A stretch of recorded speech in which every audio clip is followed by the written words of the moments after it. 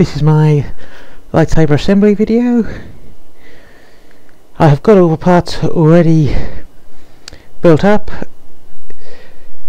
The electronics have been soldered together. I've purchased the hilt, I've assembled the blade. There will be separate videos covering each aspect of this, but for now this is just putting it all together. So to start off with, this is part of the hilt. All these pieces combine together to make the hilt. This piece has got a circular hole for the switch to go in, so I will install the switch. If you've got a longer hilt like this one, for example, it's rather difficult to get the switch in because you need to mount a securing ring to hold it in place, and it's a right nightmare trying to screw that switch into one of those longer hilts.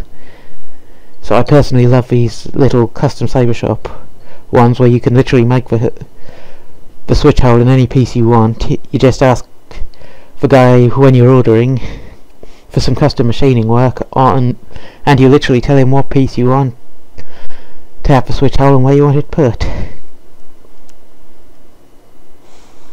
So yeah, put the switch through the hole, put the retaining ring over the wires, pulling the wires through the ring until you got the ring lined up on top of the switch, and then you just twist it on. If I can get it lined up properly, that is. Yep. So switch is all on. So now I just wind the ring down to secure it in place. Try not to get it cross-threaded like I just did.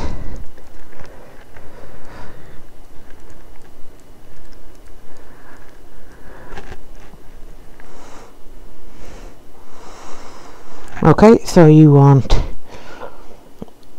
one wire going out each end because one is for the switch, one's for the battery pack, one's for the LED. So I'll get the battery pack first. This here is another section. I'll just slot this in, slide it through, and it just screws on like so.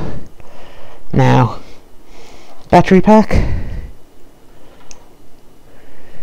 I've tied on this other cable here just to help me pull it out later because this is quite a tight fit. You will definitely need to remove a battery pack occasionally to put new batteries in or recharge the batteries, or possibly even if another one goes, you might want to swap the pack over to get the other saber up and running quickly.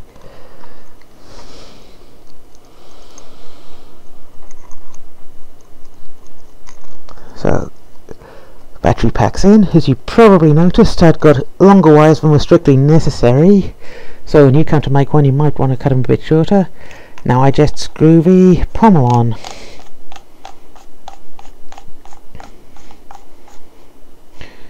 Okay, so now for the end where the LED goes. This here is where I'm going to house the LED. It'll sit in this hole at the end here. I love this design. It looks an awful lot like Obi-Wan's design, but that's not why I like it. It's just, you got this nice choke point here, and the LED sits perfectly in the neck.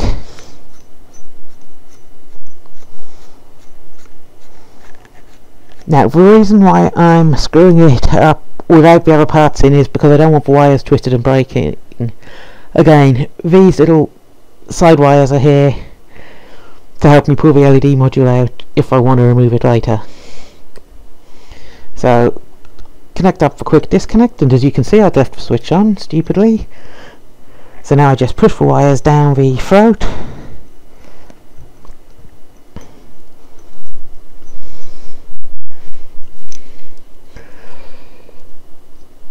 and the LED sits very nicely in there. Now I'll just wrap these side wires around so they're not in the way when I go to put the final section, the emitter, on. So this now is the emitter, just screws on.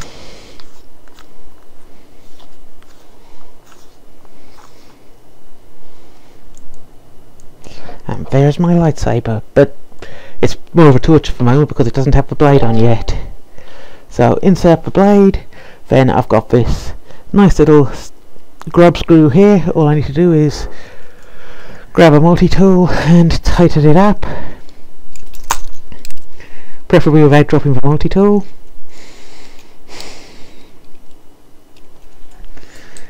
And there you have it, blades in nice and securely, and now you've got your lightsaber.